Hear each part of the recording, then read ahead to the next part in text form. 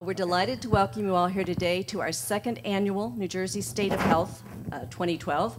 Many of you were here last year, and if you were here last year, you may recall that we got such a wonderful reaction to last year's conference. People asked if we were planning to do it again this year. So our motto at the Council on State Public Affairs is we always give the customers what they want. And because we really couldn't say that a lot of progress had been made on healthcare since the conference last year either. In fact, healthcare continues to be one of the most complex and compelling public policy issues that we face, both in New Jersey and across the country. And we're fortunate today to have speakers assembled on all of our panels who are certainly well known in New Jersey, but who also provide insight and wisdom to organizations and panels across the country. They're really all national speakers as well as New Jersey speakers. A couple of housekeeping details to take care of before we begin. First of all, we want to thank our sponsors who made this program possible. We know we have attendees here today from MD Advantage, from the Nicholson Foundation, and from New Jersey manufacturers. So please join me in thanking our sponsors because they make all this happen. Secondly, I would ask you all just to check your programs for the bios of the participants. As I mentioned, they're all well-known and eminently qualified to participate this morning. In the interest of time, we won't do introductions. Each moderator will simply identify the participants so you'll know who they are, but we encourage you to read the bios that are listed in the program. There is one substitution. We learned last night, unfortunately, that Assemblyman Greenwald will not be able to be with us today, but they did step in and find a replacement, and Assemblyman Dan Benson, who is the Vice Chair of the Assembly Health and Senior Services Committee, will be here to participate in the second panel. So with that, I think we're ready to get started with the program. Some of you have also asked about attendee lists, and those will be emailed to all of you at the conclusion of the conference. So at this point, let me introduce Margaret Kohler, who is the Executive Director of the State Health Policy Center at Rutgers University. And Margaret, thank you for participating, for moderating today, and we'll let you get started. Thank you very much, Becky. Thank you all for joining us this morning. It's a pleasure to be here.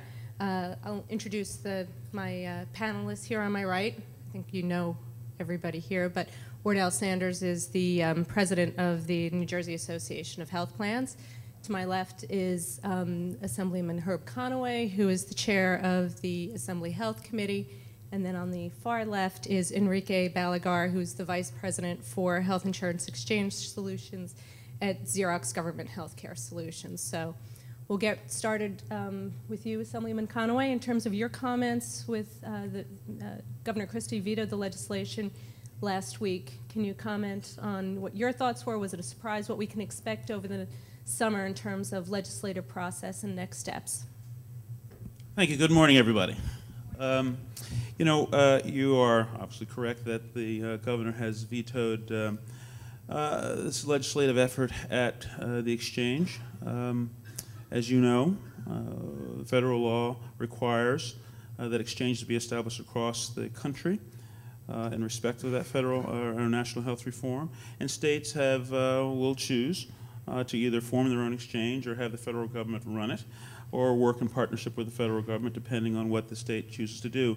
It has been the policy of the previous governor and this governor, as I understand it, that New Jersey should run its own exchange. And in accordance with that, a bill was put forward, sponsored by myself and the Assembly and Senator Nia Gill in the Senate, that really incorporated many of the measures that were cited as best practices by national bodies looking at these exchanges and how they want to be put together by states.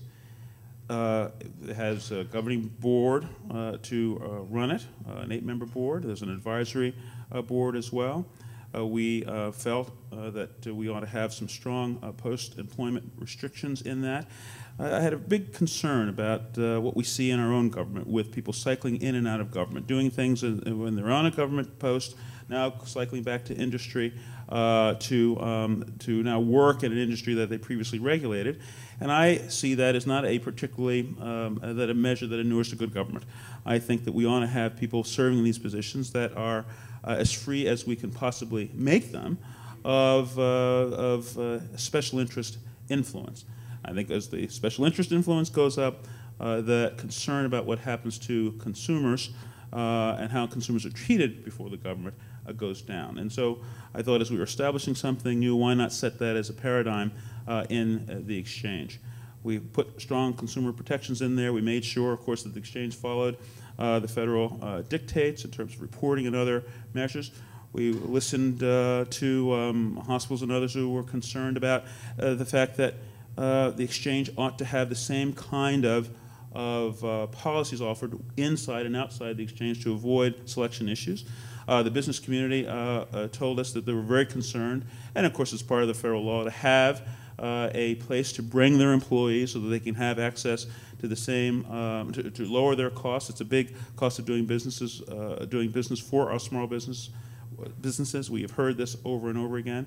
We certainly know that individuals and others who currently are not able to afford insurance need some place to go to get good information that will allow them to make the choices that are best for them in their particular circumstances, what their budget is, or what they need out of insurance, and to have a mechanism for providing the subsidies that will allow them to purchase affordable insurance.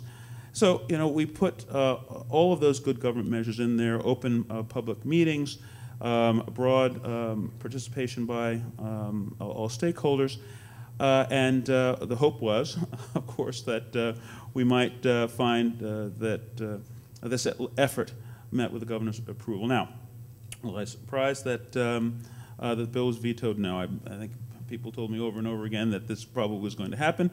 But you know, we have, I think, a responsibility in the legislature to make, you know, we're a co-equal branch, and it is our responsibility to put forth a proposal that we think meets the needs of our constituents. So, you know, we're going to move forward with that. Now, it is.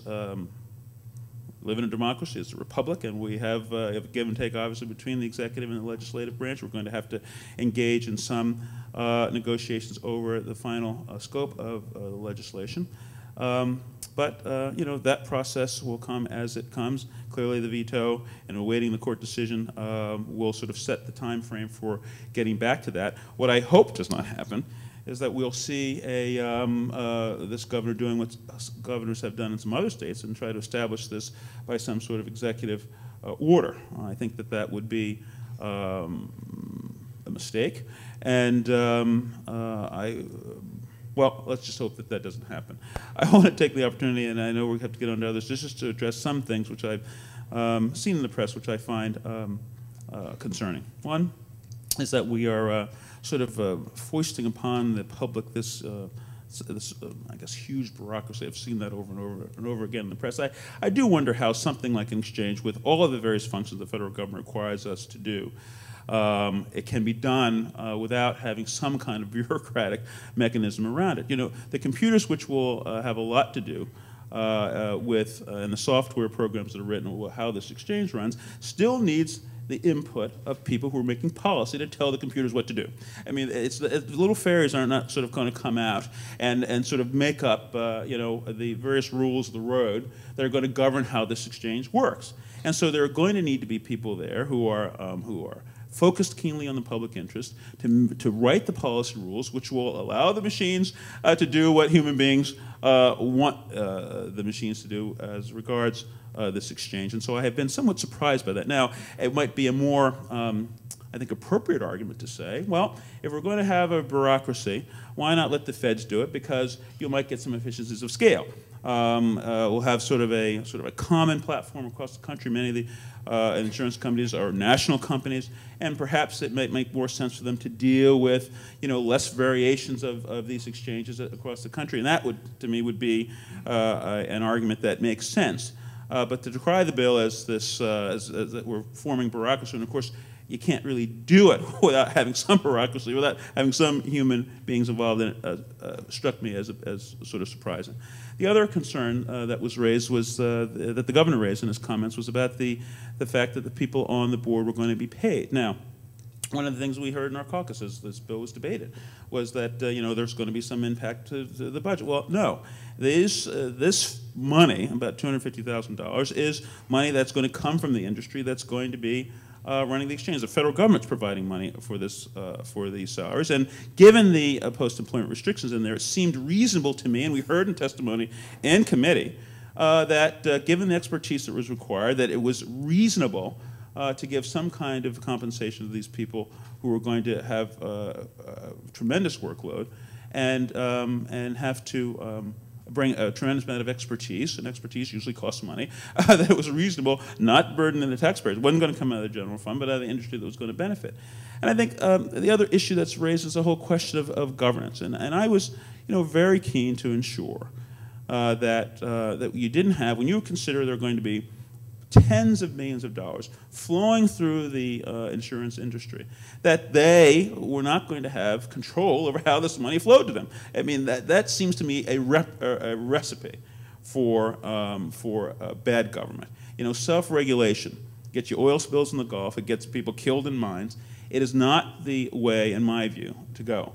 That some disinterested parties with expertise ought to be there looking out keenly for the public interest and should not be in a position to basically determine how they're going to be paid taxpayer money.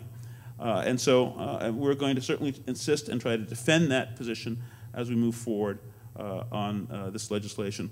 I hope when the court will make its determination, I guess, remains to be seen. As you know, we're in the throes of the budget process now.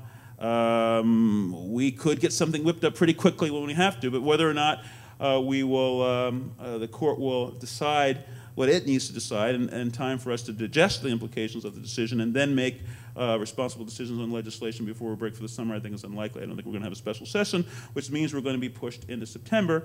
And as many of you know, is that we're sort of getting right up against it in terms of getting this thing bringing this thing into being, getting the regulations written. Now we've put some expedited rulemaking in there in respect of the time crunch that we're under, so that we can get this thing up, exercised, and ready to go to meet the dictates of national health reform. So those are my comments. I look forward to people's questions on this and other matters as we go forward, and thank you very much for your attention. Thank you, Assemblyman Conway. Ward, with regard to the three issues specifically in the bill that the governor highlighted in his veto message, it was the active and passive purchasing, talking about the uncertainty with regard to the cost of the basic health plan, and the governance issue of the paying the members of the board. Can you describe a little bit, your members' position, really what your thoughts are in terms of some of the key provisions and what you would like to see, the members of the association would like to see moving forward, as assuming, in the summer that there's more work to be done? Okay, thank you. I think I'm mic'd here now.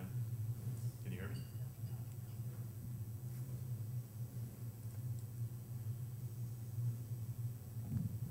How about now? I can just use the handheld if that's all right. Can you hear me now? Okay, great.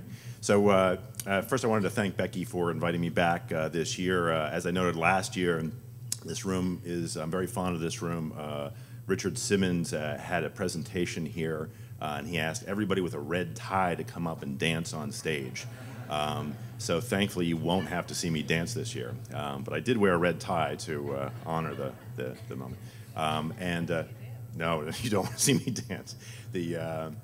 So with respect to your question, Margaret, I guess the first issue is the notion of the active purchaser versus the clearinghouse model. And this is something that we did weigh in on. There was a lot with the Assemblyman Conway's bill that we liked. We also agree that a state-based exchange is appropriate, that local market conditions are unique, and that we would be best served by the state rolling out a state-based exchange. A number of other elements of the bill that we were supportive of. We did have a respectful disagreement on the issue of the active purchaser versus the clearinghouse model. And for those of you who aren't familiar with this, it was just this notion of, once an insurance company has met all state and federal regulatory requirements, so you have to meet solvency requirements, network adequacy requirements, you have to offer an essential health benefit product that meets one of the metallic tiers, and you meet all those state and federal requirements. Is there a role for the exchange to then further vet the options that are available to consumers?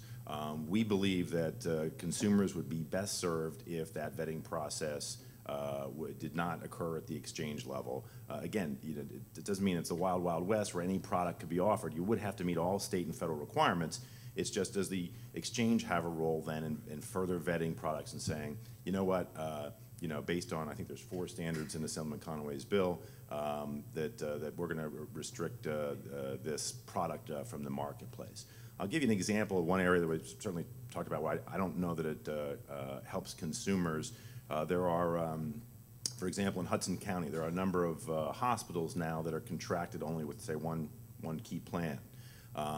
If I'm a consumer in that area and the exchange has vetted the product and said, you know, insurance company, your minimum loss ratio or the quality or the network is not as good, we're going to vet, and as part of this vetting process, we're going to say that you shouldn't be able to offer your product. Maybe it's more expensive. Maybe it's 10%, 15% more expensive than other products in that area. But as a consumer in that area, if I'm now screened from getting the plan that I want, that I find value in, I don't know that that's sort of the best thing for the consumer. I think there's an instinct that this vetting process will drive further efficiencies. You know, I would note that, you know, maybe in some markets there's an argument, a stronger argument to make that. In New Jersey, we have 5 commercial health insurance plans in New Jersey. You know, one honestly is mostly in the self-funded space and in union space. And you also have carriers operating at very high minimum loss ratio requirements. Federal law says 80 cents in the dollar has to be sent on direct claims to consumers or to providers, to hospitals, to doctors, to pharmacy, durable medical equipment, and so forth. New Jersey, for example, in 2009, ran at 89.5 cents on the dollar was going to directly pay claims, and that remaining 10 cents included tax payments, setting up networks, running the systems to collect premium and pay claims and so forth, and some level of profit. But again, 17 states filed in the United States to say we couldn't possibly meet an 80% minimum loss ratio requirement. We're seeking a waiver from the federal requirements.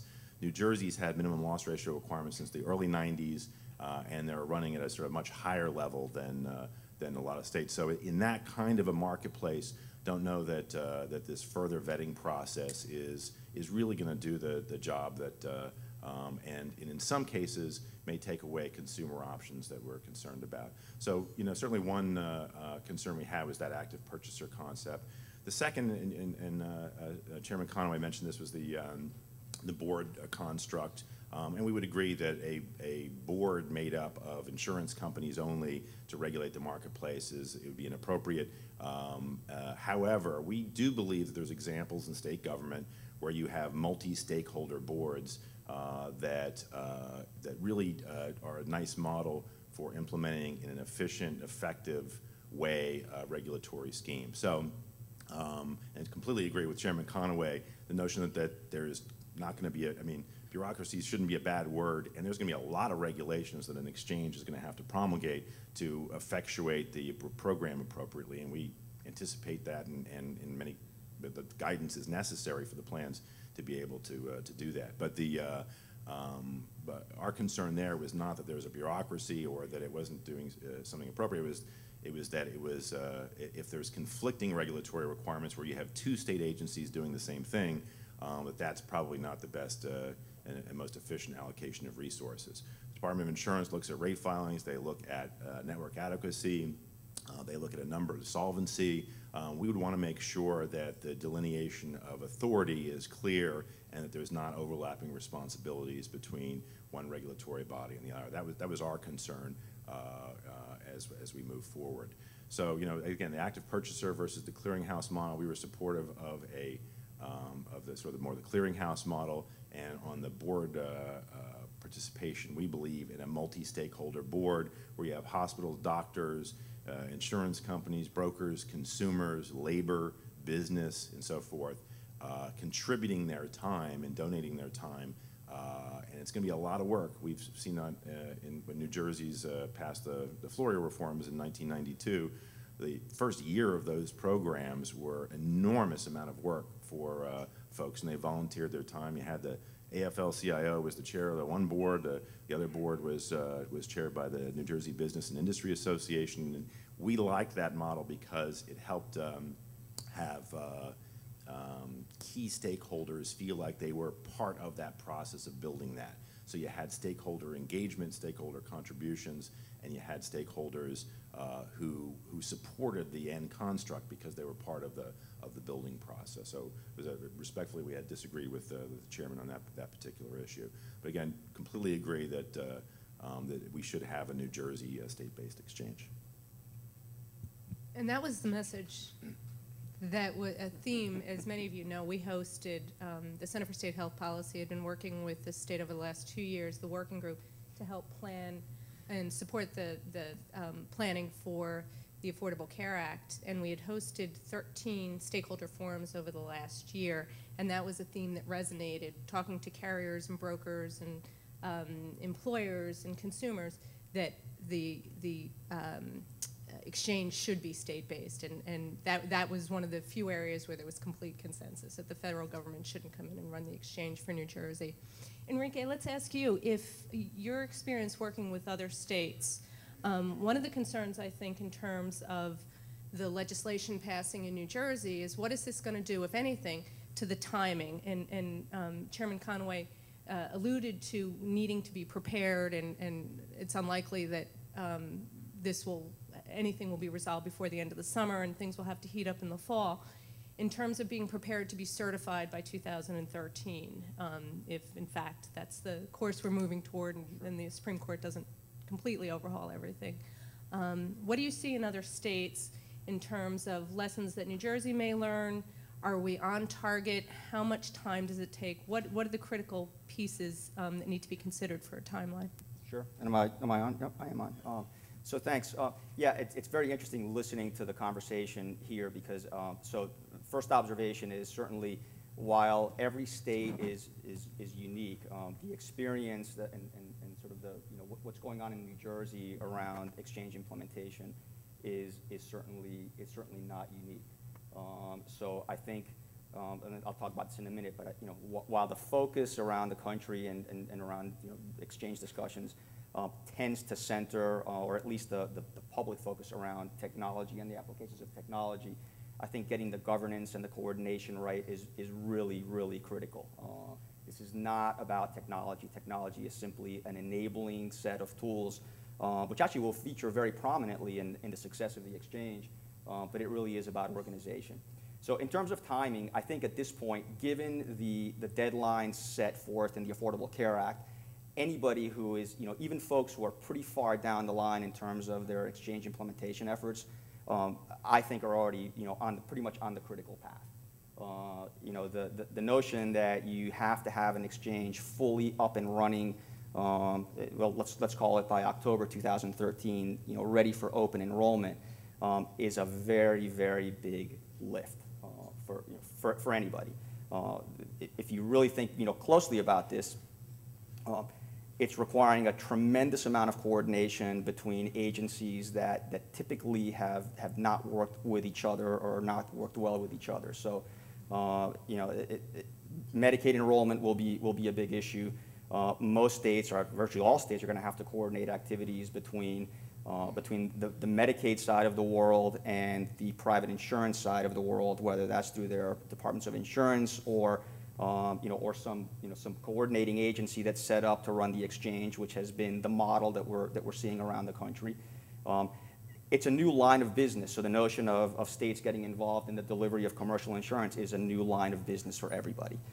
So I think the coordination issues are huge, and then on the system side, it's also a big lift. So even though I said it's not all about technology, there is certainly a very, very big technology component that has to be put in place in order to enable this notion of a no wrong door, truly seamless approach to an individual or an employer or a small business being able to learn about, compare, and then actually enroll in coverage with all of the triaging that's going on around that, right? Because we're having to triage folks between Medicaid subsidized coverage and non-subsidized coverage, as well as the financial operations that go on in the background that are also new to everybody. So things like premium collection, premium aggregation, that's all greenfield for states that are setting up exchanges. So I think, you know, to New Jersey's point, I think you're well along the way, or at least you're not, you know, you're in the pack of states that are moving towards state implementation. You know, we don't know. Again, the other big issue here is, and you know, to everybody's credit, is that we're operating in a regime of just, you know, pretty significant regulatory uncertainty. The Supreme Court decision is hanging over everybody. It's, you know, from our perspective as you know, as an entity that's working with numerous state governments, it's a huge distraction. It's taking a long time. You know, we know we've got 15 states that are you know, pretty much committed to setting up their exchanges and are moving down that path.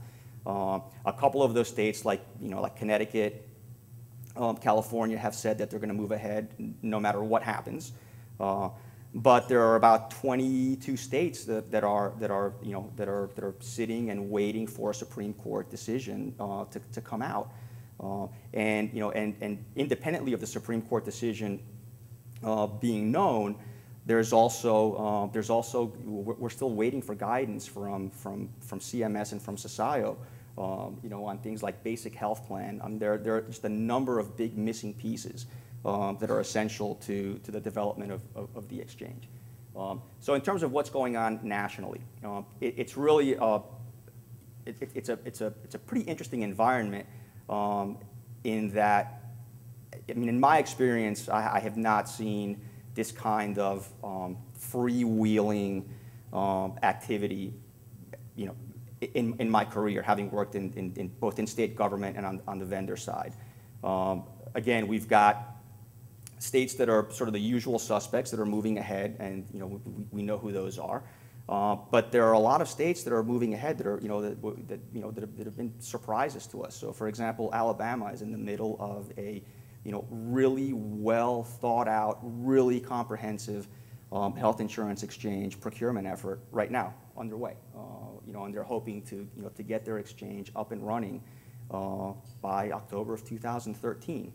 You know, states like Rhode Island are doing the same thing, very aggressive timeline. They've gotten very good funding. They're the first state to get a level 2 establishment grant, and they're actually using this window that's been opened by the Affordable Care Act, not only to implement their health insurance exchange, but also to do a complete rebuild of their integrated eligibility system. So they're proceeding on a much larger scale project, using ACA funding, exchange funding, to set up their exchange, using 90/10 enhanced federal match to rebuild their eligibility system, and lay the groundwork then for, so the sequence will be Medicaid, the sequence will be HIX, Medicaid, and then all other health and human service programs by January of 2015.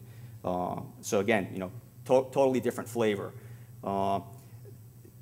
Folks who are very, you know, sort of conscientious of the tight timelines are doing cut down efforts. So Mississippi is, you know, again, sort of another surprising state, setting up a full-blown exchange on a fully outsourced basis. So they're going software as a service, you know, sort of the Amazon model for insurance exchange, and so is Nevada.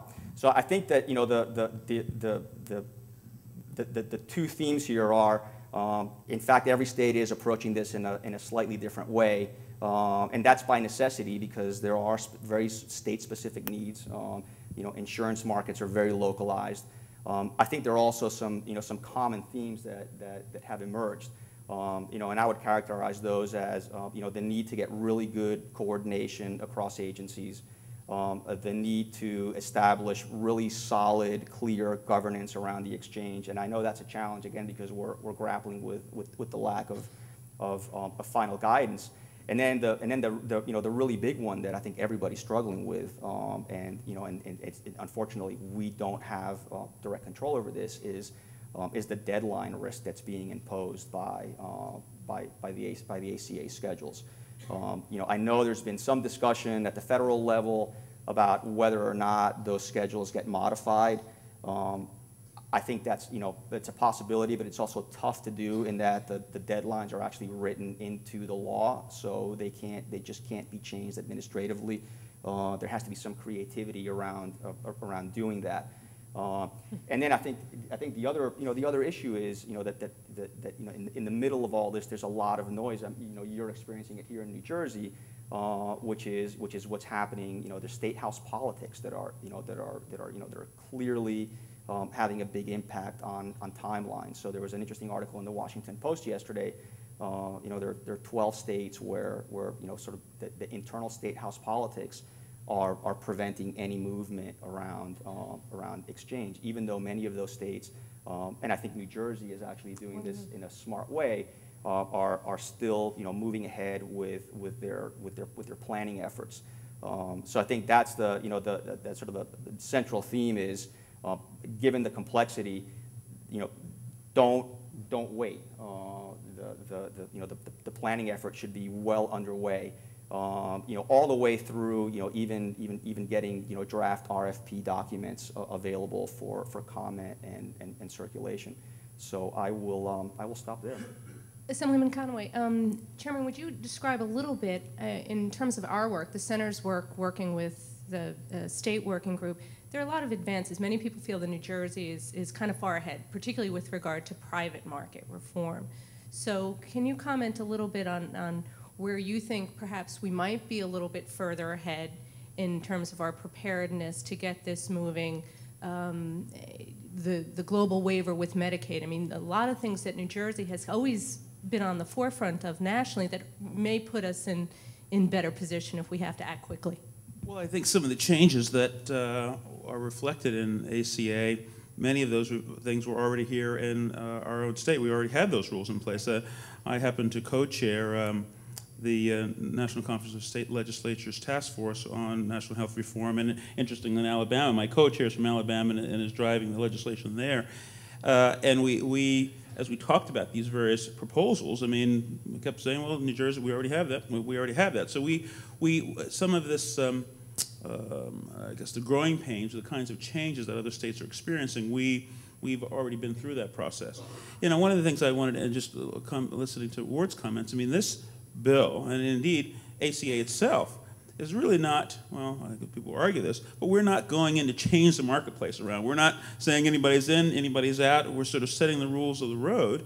And one of the things you know, this exchange, you know, if there are rules, it's not so much about keeping people out, but what happens if people transgress the rules? What happens if people, and we have seen this, simply don't follow the rules that are laid there? Then who is then going to be responsible for ensuring that those rules are enforced?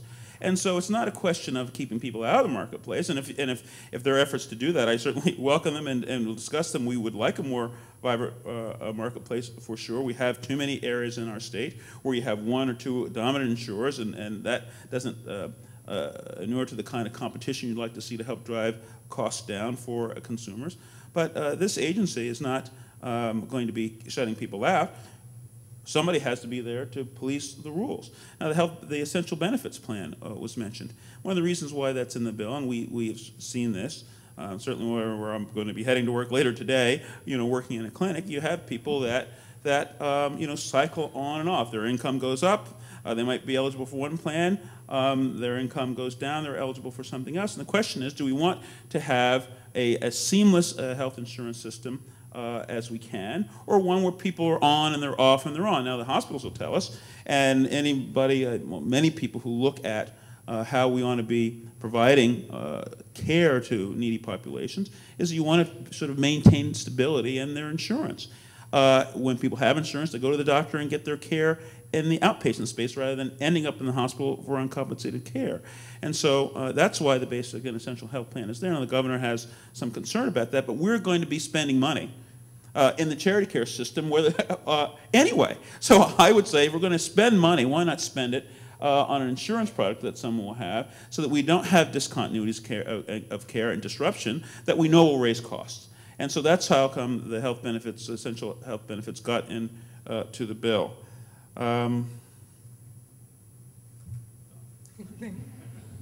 One of the things I would say with regard to the basic health plan is currently the center received a grant from the Robert Wood Johnson Foundation, and we're doing an actuarial analysis of revenue and cost on the basic health plan. Again, it's supported by the Robert Wood Johnson Foundation, but we are working with the state in terms of trying to secure some data from Medicaid that will help inform the modeling. So that analysis will be available in the summer and hopefully can be productive in the discussion. Ward, I wanted to ask you with regard to, and Enrique mentioned the fits and the starts, and Chairman Conway obviously talked about the schedule. What does this do for your members, the carriers? And we've certainly heard this in the 13 forums that we hosted last year in our interactions with the carriers. It's full speed ahead. People are working tremendously hard. There are teams set up, deployed within the industry, just focusing on preparing for the implementation. So when the veto comes down last week, where everybody's waiting for the Supreme Court decision at the end of June, what's the temperament right now? What's the thought within the carriers in terms of full speed ahead, holds up? How do you react? And it's a very good question, and I think that folks in some cases misunderstood this. That the plans, certainly the Supreme Court case and its decision, which I guess we expect in June, is a bit of a distraction. There's probably some contingency planning that the plans are doing, but it is by no means put the brakes on. We, in New Jersey, the 6 health plans that are members of our association have gotten together and have spent an enormous amount of time and energy putting all those political issues and what the bill says and who's on the board and who pays for it, putting those issues to the side. At the end of the day, the state, the exchange, the federal government is going to have to do a lot of work with the health plans to implement this. So we've been working very hard behind the scenes. We've been meeting with anybody really who's interested in meeting with us to talk about certain issues. We had a meeting yesterday with state officials on the 3 Rs, right? The risk adjustment, reinsurance, and risk corridors, the mitigation programs under the healthcare reform, the reinsurance mechanism alone, can be tailored if New Jersey selects a state-based exchange. Then it has the ability to somewhat tailor that reinsurance mechanism if it wants to. It's going to have an enormous, if you look at the dollars that are available, there's going to be an enormous impact on our individual market in the first couple of years to help, and really a sort of a group to individual market transfer of funding, and should make individual coverage, or at least take off some of the bite of plans, folks moving from sort of limited benefit packages to full benefit packages as required under the ACA. That would cost a lot of money, but the reinsurance mechanism, I think, will help flatten those costs out. But after 3 years, it's a temporary program, that funding is probably going to go away. We've worked on enrollment and eligibility and premium collection and a lot of the sort of the backroom operations. There's going to have to be a lot of data that's exchanged between health plans, the state, the exchange. There's to bounce information off the federal hub. And as Enrique mentioned, there's a lot of regulatory unknowns. So we're charging ahead as best we can to try to get ready so that we're not caught flat-footed. We don't need the legislation in place today to work on this stuff, and we're not waiting for it. But there is, the Supreme Court case is certainly a distraction, but it's by no means, put the brakes on and wait for the decision to come out. It's, we've got to. The plans have spent an enormous amount of money, time, and energy on compliance and getting ready for this. I recall in one of the forums with the carriers that we had last year, we talked about, was there a poison pill in terms of their planning that everything stops, and it's too far down the road. The money has been poured in terms of IT infrastructure. The efforts have been so huge over the last 2 years that it's really it can't stop. It would be imprudent to stop because the Supreme Court very likely could say full steam ahead, that it could strike down portions of it but still move ahead with the exchange. The exchange is going to play an enormously important and role in the facilitation of subsidies. You really need that exchange to be able for the individual market to provide those subsidies. So it plays a crucial role in that. There will be some other benefits, I guess, in for other like the small group market, to help consumers and employers have more consistent information to help the shopping experience. But really, the crucial role is going to be the facilitation of that funding. We have to be ready for that. The time frame is short, but we're I think New Jersey plans are leaders in this. We've shared a lot of information nationally with plans and work that's been developed here in New Jersey. Because the center's estimate is if this does move forward and the mandate is upheld, that there could be over 450,000 more people in New Jersey who have insurance. So they have to find coverage, and obviously the infrastructure has to be there to support the process of enrollment and retention and all of those things. Well, it looks like we're about 5 minutes away from the end of our panel, and I thought maybe perhaps we'll open it up for some questions if anybody has questions for the panelists before we break. If you can, yes, if you can introduce yourself, please.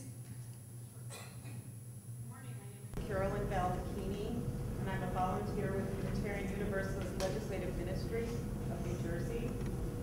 And we would like to see reforms in any healthcare insurance exchange.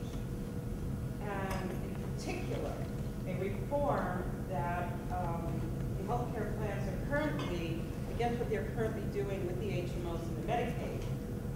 The Unitarian Universalist Legislative Ministry did a study of the HMOs that serve the Medicaid population, and we used as a control an oncology surgeon, as each of the plans have one. One plan said there were 23 providers, and when you dug in there were 13 names in 23 places. Our concern is that there is greater transparency, and this is why we believe there must be regulation. We would like to know that if one is shopping around for a plan and meets certain needs, a child is diabetic, another child has health problems, that they're not sidewinded by misleading information on the website. That if in reality there are 23 heart surgeons, that is 23 doctors serving, and that they let us know how many hours weekly. And that's one example of why we support. Well, this, this has been this question of who's in the network, who's not, and folks are going to be making decisions. Now, if you don't have insurance, perhaps you don't have a well-developed idea about who your provider ought to be, but I don't know how many of you have had to purchase insurance, but we are constantly, over the years, my tenure here, sort of looking at ways to help people understand what they're getting. And a lot of people don't know what they're getting. And of course, the exchange, one of the rules is that you're going to have list who your providers are, and it's going to have to be there. There's going to be a lot of public ability to find out what's going on with these insurance plans. A lot of it dictated by the federal government, certainly. But this is where you get into this question of how much help in this active purchase business, how forward-leaning the exchange ought to be with respect to helping consumers make these critical decisions. I mean, I think that's important. We know that there are problems in people understanding what they're getting when they decide on one plan or another, and why, when we have the opportunity here to make that process better, why shouldn't we do that? I mean, that's one of the issues I have with this sort of idea that we go in and do a clearinghouse. We sort of, yes, that will be helpful, but consumers really won't get very much more information than they currently get when you set up that kind of a process, and what kind of help and protection they ought to get when they're involved in that kind of process. I think there should be a lot of help and protection there, because we know that we are dealing with vulnerable populations. Even not, it is not an easy thing to do. And so why not, if it's out there, people can look at it, we can monitor it, and we can make sure that people are actually getting what they think they ought to be getting through this process. Yeah, and just, I mean, I think to your point, another really, important aspect of the exchange, beyond technology, there's a big human dimension. One of the things that, that we've seen in states like Massachusetts is the importance, and other work that we've done is the importance of really good outreach efforts. This notion of if you build it, and we're talking now about the website, they will come. There's a lot of experience around that with the delivery of self-service government that has just, especially in the Health and Human Service side, that has not been especially successful on a big scale like we need the exchanges to be. So I think another, in addition to getting good information, good actionable information via the exchange, there's also this notion that that it's still going to require some underpinnings and some facilitated enrollment and just search capabilities, especially for folks who are hard to reach. You have to keep in mind that many of the people who are going to be coming in through the exchange have had no experience with insurance prior to this. So it's a good point. Just very quickly, Enrique mentioned a point that we certainly should live or learn from our state-based experience. And I think one of the things we learned from our Kid Care program, New Jersey Family Care, was that that it was a constant evolution to help facilitate that enrollment. We went from a multi-page application that I think scared a lot of folks away from coverage to a single page, which definitely helped facilitate those enrollments. And we also saw that community-based organizations can play an essential role in helping to pull people in who aren't meeting with an insurance broker, for example, in certain areas. If you have some rural group or inner city group, that these community-based organizations can really assist in facilitating enrollment. The question from the person over here, I'm not familiar with the report. Be happy to take a look at that and look at it. I will say to the chairman's point that the ACA does envision a rating process. So the federal government has set up a rating process where plans will be evaluated and insurance companies will be, I'm not sure how it's going to work yet, we don't know, but it's going to be ranked. So the shopping experience, for most employers or individuals is what's the cost, who's in the network, is my hospital in the network, my doctor's in the network, and then some ranking. There's be a lot more transparency about information that's available to consumers about minimum loss ratios and so forth. So I do think that there will be necessarily, even outside any new state laws, the federal government will be providing more information to consumers in that shopping experience. I think we have time for one more question.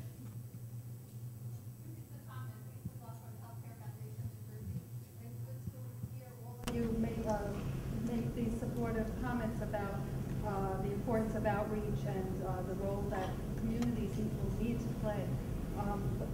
So to your point, the state will be essential in fostering that kind of support. Funding will be needed, and we need to ensure that government can play a role in providing those tentacles and that level of outreach, because it will take dollars, and where are they going to come from? So it's very good that across the panel here, you all made these supportive points. Well, dollars, as you mentioned that, certainly from my view in the bill, is that the dollars to run the exchange should come from the principals who will benefit most from it, and that are the insurance companies. Now we get to the question of whether or not, and if the Supreme Court should make a decision with which I am not likely to agree, and we find that much of the ACA is struck down, I think there are good reasons to move forward with an exchange. We have a problem with people who don't have insurance, who land in our hospitals, who make and place our hospitals in a very precarious financial position, and we need to find some mechanism to reduce a cost of purchasing insurance for those persons, so that when people land in the hospital, hopefully they go, rather than land in the hospital, they go see their primary care doctor and get care there more cheaply than it would be in the hospital, and our hospitals then are protected from all these uncompensated care costs. Now we spend a lot of money doing that, very inefficient. What if we were to reprogram that money and run it through an exchange? And get insurance into the hands, and we do, as other states have done, as Massachusetts certainly has shown us, and move ahead on our own, and as other states intend to. The exchange idea is one whose time has come and will be helpful, and important to the healthcare marketplace in states, whether we have federal support to do this or not. Thank you very much, Chairman, and that seems like an appropriate note to end the panel. So thank you very much. Please help me thank the panelists, Chairman Conaway, Enrique, and Ward. So thank you very much.